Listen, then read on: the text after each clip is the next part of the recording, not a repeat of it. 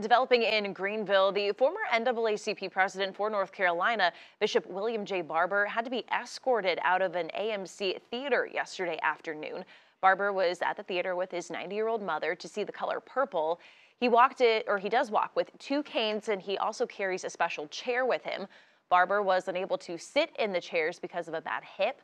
Management told him that he would not be able to use his own chair to sit and watch the movie.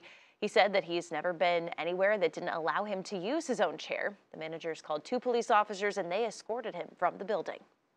But I have a disability myself. I have serious ankylosing. I walk with 2 canes, I have bad hips, and I can't sit low. So whether I'm on Broadway, the White House, the State House, the United States Congress, they always let me bring this chair. Never been a problem. In fact, other movie theaters, never been a problem. According to Barber, there were no signs or rules posted at the theater that suggested he couldn't use his chair. AMC Theaters has issued a statement of apology to Bishop Barber, saying AMC's chairman and CEO, Adam Aron, has already telephoned him and plans to meet with him in person in Greenville next week to discuss both the situation and the good works Bishop Barber is engaged in throughout the years.